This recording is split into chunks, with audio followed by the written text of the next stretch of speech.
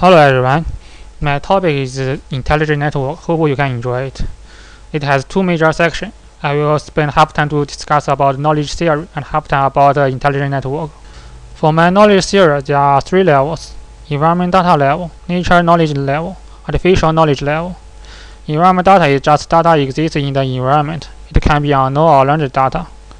Nature knowledge is human direct learn from the nature environment. The artificial knowledge learn from the nature knowledge or itself. Sometimes I call secondary knowledge as well. This map expresses the relationship between knowledge position and innovation. If the knowledge more close to the center of the brain, it will be less innovation or idea. Because more human-made definition will make less space for imagination and creation. And if you want to make innovation for this kind of knowledge, you have to think outside of the ring. Based on the innovation method, I just redefine the data, information, knowledge, and wisdom. You can see the relationship diagram. This slide presents data, information, knowledge, and wisdom. For the definition, I combine some physical math definition. There are two kinds of basic attributes in the world: motion and relative static. Human record the data, which is actually record the differential of the object changed by the observation. So the data definition is thinking about the relationship between observer and object. For the information, it's kind of data integration. It can be illogical or logic. Illogical will become liberal arts. Logical will become science. Knowledge is activity information. It presents as logic information and implemented to human social environment. Wisdom is more close to innovation concept. When new idea comes, it must collect a different level of information and knowledge to rebuild the new concept. And then we're talking something about knowledge architecture and measurement. Knowledge is present as horizontal and vertical knowledge metric. If we use two-way decimal classification to explain, 000 to 009 is one group of horizontal knowledge. Vertical knowledge metric is related to the problem determination, model simulation, and methodology. For example, biology network and the internet network.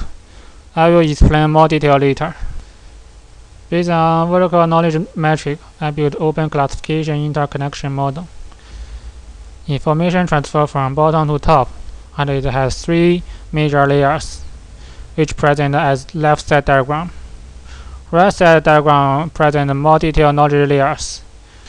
And in this diagram, each four major layer has this kind of character. It's not only present as bottom to top, but also left to right. If we go more detailed to thinking, we can apply OCR model to every four sublayers as well. For example, data, religion, art, philosophy. Make religion as physical layer, the art will be theory layer, philosophy will be application layer, science will be orientation layer, and so on. And then it is knowledge measurement. I only build the concept of the measurement. It has to know the knowledge object and a boundary. Based on the knowledge theory and application, we can define knowledge content. Knowledge and associated knowledge establish the measure. We can use the measure to define the value of knowledge. But the problem is what the real meaning of the knowledge and the logic. Okay, let's just jump to another half section about the network. There are some attributes about IPv6 network, but IPv6 still faces the problem that the routing protocol cannot hold in that mailing address. So I use the previous knowledge theory to find a better solution for IPv6 network. This slide provides some main information about a biology network. And then I read information about each nervous system, cataglyphics, V and magnetic nanoparticles. These facts have same character. They have ability to know the whole network, a topology. For my consideration, DNA can integrate signal, because DNA can read the electric signal, and then present a physical network structure to find the best route to go to destination. The evidence is acupuncture point. Each part of human body area can express the whole body function. And I can see if you move the one neuron or a group of neurons from your left body to your right side, it still can route the signal very well. This slide expresses how IPv6 network physical layer and network layer to borrow a biology network character. This is general history about internet topology. For my opinion, the reason it has many different topology concepts because the internet development, and it is trained to be more biology network. So I think DLA model or DBM model are the better model for the future internet topology. The central point is headed gravitational field. For the internet is bandwidth. The power of gravitation reduced by the distance. And the growth of topology is self-aware working model. It can think about internet to prevent internet broadcast. And finally get a threshold and the model cannot grow anymore. And then think about biology network. DNA supplies the whole body network view. And the network topology is self-similar architecture. So how to apply to IPv6 network? We think to the IPv6, there are a huge number of IP addresses, and consider the Earthland surface, we can get the following result. So even we have 100 floors building, we still have enough IP address to support the building network. In the future, more complex function will integrate to bottom layer. For example, physical static topology associated with Earth's latitude and longitude to allocate the IP address. Micro address will disappear because of the physical internet topology. Each router will have global network view because of physical static network and physical internet topology. Furthermore, semantic web will work more with the network because of cloud computing.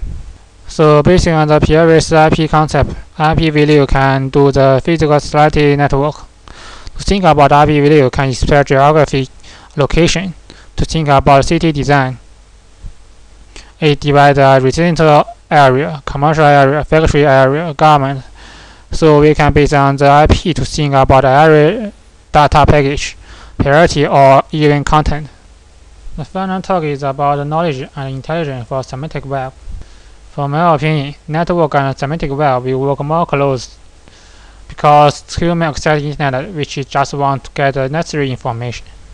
So deliver the accurate information to user which will deliver the information before that or reduce unwanted package going through the internet. But for the intelligence, it must solve problem about really meaning of intelligence. It is relearning or recollect the memory. For my opinion, it is recollection. Human or any labs, they already have knowledge architecture in their body. It means it's not only in brain. Human just recollect this memory. For this kind of web thinking, I borrow automatic network system concept. The right side is automatic network system. The left side, I apply the knowledge theory to thinking about intelligent web. It can see the similar concept. It depends on the function to process the information. It's easy to process and get information in own area. But if the knowledge go across different layers, it will take time. Each layer's function can cooperate with each other to make own meaning and reflection to process a signal.